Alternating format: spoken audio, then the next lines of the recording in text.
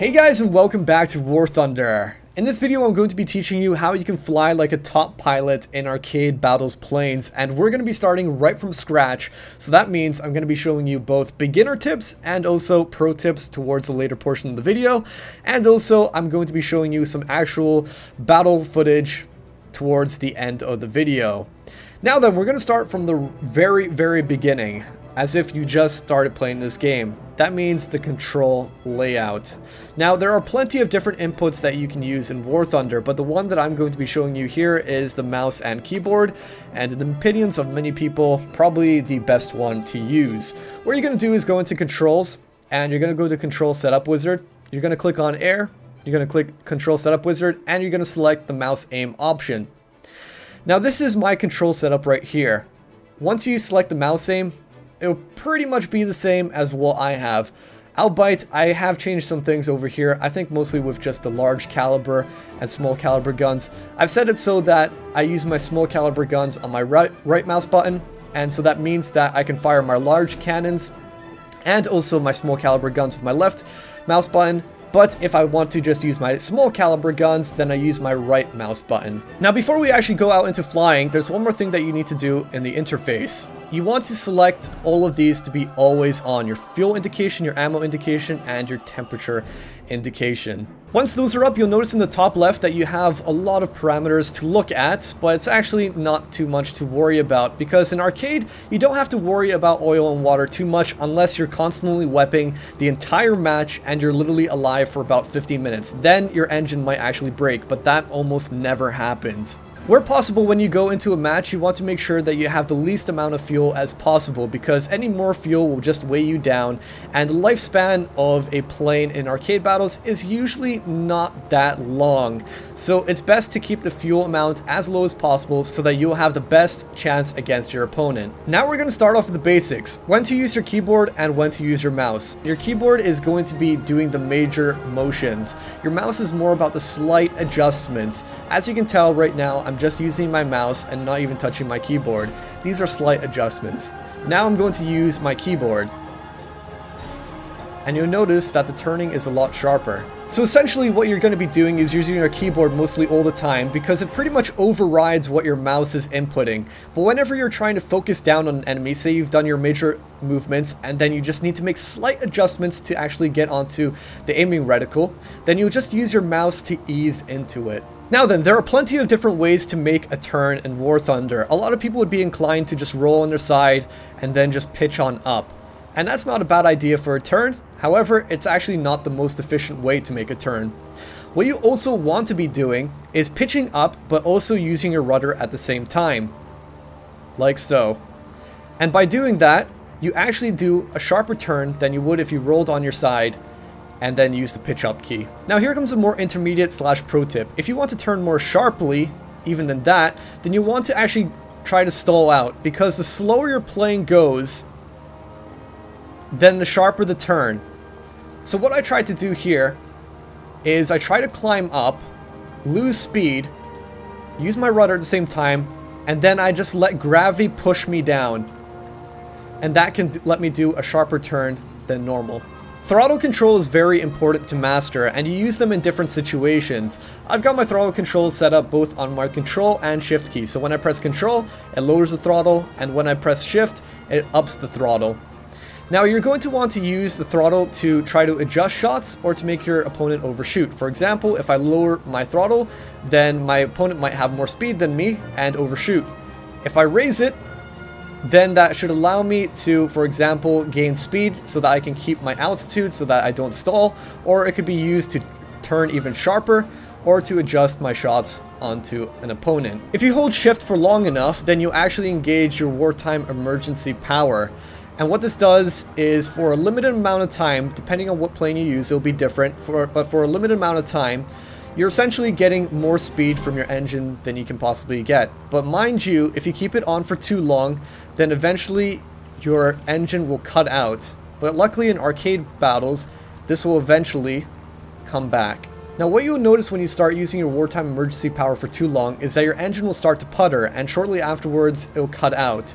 What you don't want to do is get to that stage. You don't want it to cut out because that puts you in a detrimental sort of position. So use that putter as a notification to stop using the wartime emergency power. And simply by letting go, then you start building up your wartime emergency power again. So once you master the basics and you want to start flying more like a pro, then what you're going to start doing is using your wartime emergency power in turns. So essentially, when you're going up into a high portion of a turn, you're going to want to use your wartime emergency power to power you up into that turn. And then once you start falling off to the side, you're going to want to turn it off so that you let your wartime emergency power build up again. So the next time you start going up into another turn, you'll have enough wartime emergency power to actually power you into such a turn. And then again, you let it go, rinse and repeat. However, that's not always the case. There's some instances where you won't want to use your wartime emergency power in a climb. And that's where you specifically want to try to stall out so that you can turn even sharper on your enemy. It's a very risky thing to do because essentially you're losing all of your speed. And so when you do stall out and turn on the enemy, you really have to make sure that you kill your enemy in that go. Flaps management is very, very important. By default, your plane should have flaps up to raised. And this is something that you should use on straight lines. When you're using just general turns, what you want to do is just simply press F and use your combat flaps, because that will allow you to turn better than it would if you were using your raised flaps. The only detriment to using combat flaps or anything lower than that is that it bleeds speed quicker than it does with your raised flaps. So that's something that you have to keep in mind. Do I want to turn sharper or do I want to keep my speed? Now, even better than combat flaps, if you want to do short, acute turns, is your landing flaps. I've got mine set up to a macro on my mouse. By simply pressing my mouse button, then it lowers my landing flaps all the way down.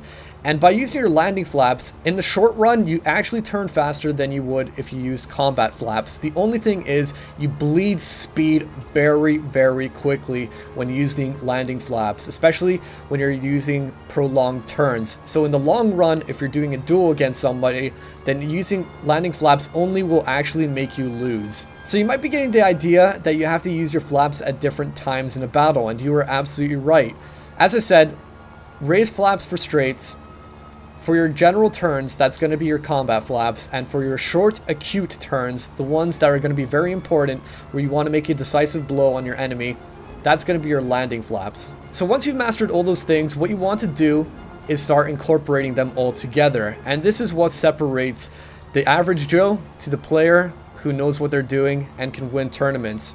Alright, so let's get out into a sort of turn, and I just want to develop it a little bit here. And then I'll tell you guys exactly what you should do. So if I keep on just going around like this, around in circles, then this is just your average sort of turn. In a duel situation, if you keep on doing this, you won't win against your opponent. What you want to do is a series of high and low turns. And you want to be maximizing when you use your WEP, your wartime emergency power, and also your flaps. So in general, I like using combat flaps throughout this maneuver, but I know some people also use raised flaps on the more downward portions of the turn. But for the sake of just what I like doing, I'm going to use combat flaps the entire time. So let's put that down by simply pressing F. Now as I go up into my major high point of the turn, I'm going to use my WEP, and then I'm going to let go, and then I'm going to start falling down. And then as I start coming back up, I'm going to use my WEP again.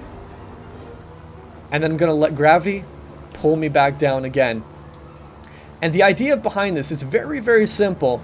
But the idea behind this is that you keep on doing this, and it's very efficient management of your wartime emergency power, your flaps, and everything. So that hopefully you should be able to get behind your opponent. Now, what you don't want to do is just use your wartime emergency power the entire time in a turn, because although it will make you turn more sharp, if you keep on doing that, then if you're versing somebody who knows what they're actually doing and conserving their wartime emergency power, in the long term, you're actually going to lose. Because that wartime emergency power should be conserved where possible, built up, and then used at critical moments when you want to try to turn the battle around on your enemy. An important thing to do when you're in engagement is to always make sure that you have your sights on your opponent. And there are multiple hotkey buttons that can help you with this, but I mostly like to use the C button. When I hold C down, I can just look around my plane, and whenever I'm just doing a duel or an engagement with an opponent, I'll just always make sure that I can see them exactly and what they're doing, because it's very important not to only be able to make sure that you're flying optimally, but also reacting to what your opponent is doing. So having your eyes on them the entire time is a very important thing to be able to do. Now, there are a lot of aerial maneuvers that you can perform, and I really recommend just reading a book or going on Wikipedia to find out more about every single one. But I'll cover some very basic ones. For example, simply just by going to the left and then to the right can help break some distance between you and your opponent if they just keep on going in a straight. Another maneuver is the rolling scissors, where you're going to be going up and rolling over, obviously responding to what your opponent is doing. You can maybe even incorporate some rudder into that as well to try and help turn as best as possible. And essentially what you do with this is whenever somebody is chasing you, then hopefully they might overshoot, or they might engage into a scissors as well, at which point you might try to cut back your throttle. And as you're doing that, if your opponent has a cut back on their throttle, then they'll overshoot, and then you can just pull up your throttle and boom, boom, boom, right on into them. Another maneuver that I like to do is I guess you would call it like a rolling climb or a corkscrew. And what you're going to do is simply just hold onto your roll key and also your pitch up key. But another thing that you can also do is incorporate your rudder into it, your opposite rudder, to try and balance things out. So I'm using both my pitch up key, my rudder, and then I'm using the roll to try and even it out. Now that pretty much covers all of the theory in order to become a top pilot in War Thunder arcade battles. But it's easier said than done. It takes a lot of time, a lot of practice, and a lot of expertise to eventually master these things and then be able to use them effectively against your opponent. Okay, so it's time to take everything that we just learned and put it into practice.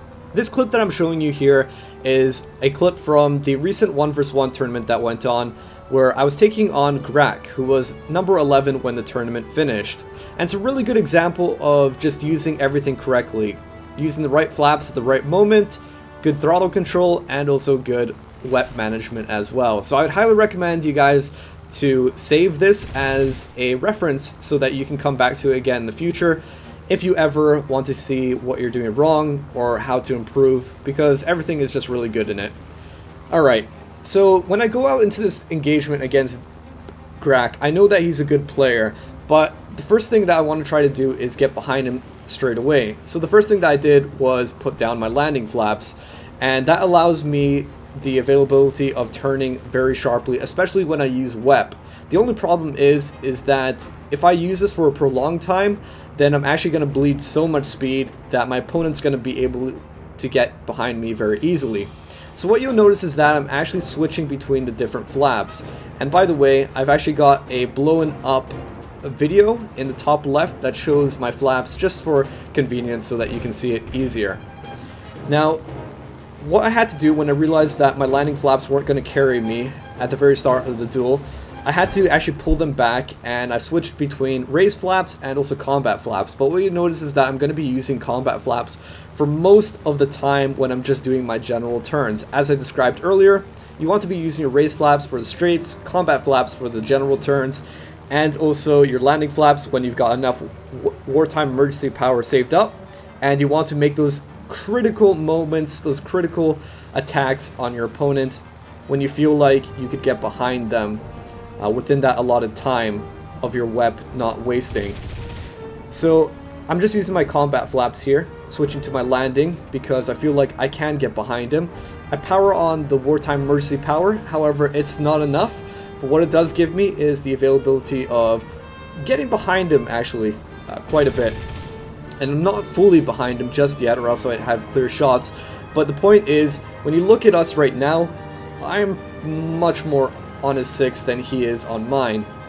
Now the only way that I'm going to be able to get properly behind the 6 and maintain a good line of sight onto that aiming reticle is by using this high and low point variation in my turns. And you'll notice that I'm doing it here, where I've got my combat flaps down and I'm powering into the high part by using my wartime emergency power and shutting it off as I start to fall down and gravity pulls me towards the earth.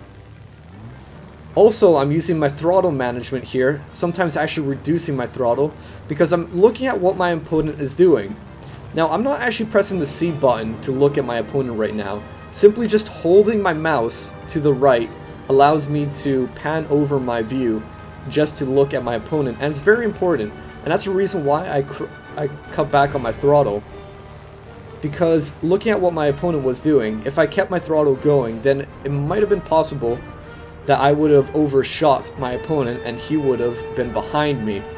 So throttle control is very important here. So these are just general turns again, but I'm getting very close on him. The reason why I'm not spamming my gun is because a rule in the tournament was that you cannot reload, even if you're in arcade battles. So every single round counts, and especially on the Yak-1B, which has a relatively low amount of ammo for both the MG and also the cannons.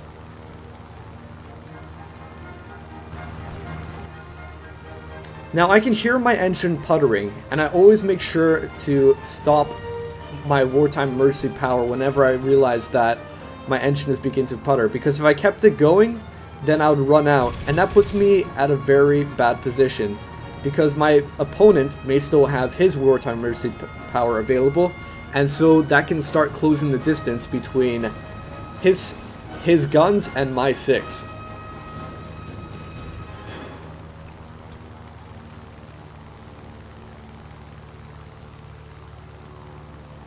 So I really want you guys to notice that I'm using these high and lows in the turn, and this is what is making me or allowing me to get behind him. As you can see, I made a very sharp turn there, as in I was struggling to get behind his 6, and then all of a sudden I was actually in front of him. So much so that actually gave me a good opportunity to shoot at him, and that's the reason why I highly recommend using these high and low points in turns.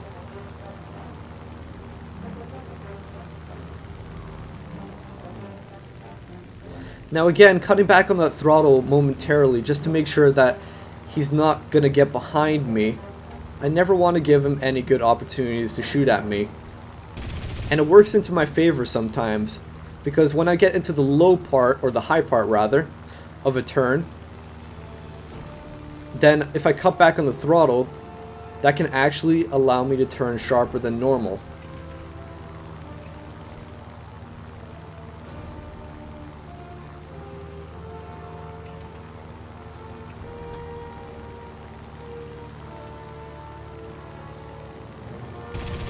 A very close shot. The only problem is that he was climbing, and unfortunately I didn't have a lot of speed. I was about 230, which isn't too bad, but given the angle that we were actually going up at, it's not great for me. So another thing to keep in mind of is also your speed whenever you're taking on your opponent.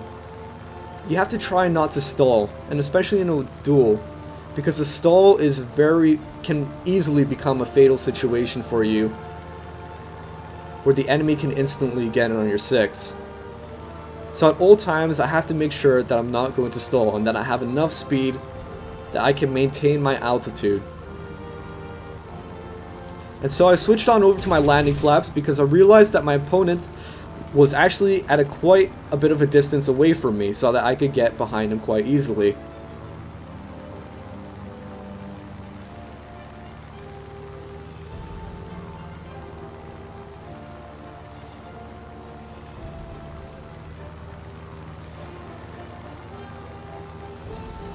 Now you'll notice that my opponent is using these highs and lows in his turn as well. However, what I'm doing every now and then is I'm actually rolling a little bit to kind of alter the way that my path is in the turn.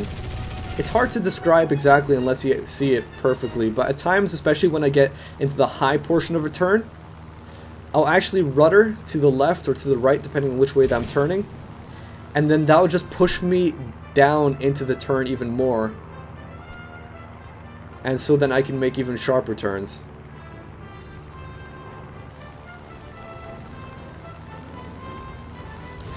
And so my opponent has realized that he is in a very bad position now because I've shot out one of his ailerons and he's just not going to win in a turn fight. So he's going into a straight line where he's just wiggling his mouse as much as possible to try to avoid my shots. Now, because I don't have unlimited ammo, I can't just continue down this way where I'm just going to be taking random shots. Instead, what I'm going to do, because I'm not damaged, and what he's trying to do also is just spam his mouse around, he's displacing distance, and so I can close in that distance to him. And so what I want to do is get directly behind him, a very close distance, and then let my guns off, or wait for a moment where he just stands still. But it looks like I didn't even have to do that because his aileron was shot out. He turned on the right, and it happened to be that his right aileron was shot out, and so he just crashed into the ground. Now this video pretty much summarizes everything that I know in War Thunder, but to be honest with you guys, I'm constantly learning stuff in War Thunder all the time. In this recent tournament, I probably learned 2 or 3 new things, and so I wouldn't doubt it if in the future I learn even more. And in that case, if that happens, then of course I will update you guys with making more videos in the future, more tutorials. Another thing to consider is the fact that this is a 1 vs 1 duel scenario where things are controlled, and it's a mirror match as well. But I realize in a random battle, it's a lot more hectic, there's a lot more people, and also there's different planes. So it's not necessarily a mirror match. You're going to have an opponent with different flight characteristics to you. But the point is that the principles still apply. You want to do those highs and lows in your turns. You want to make sure that you're using your flaps, the correct flaps at the right moment.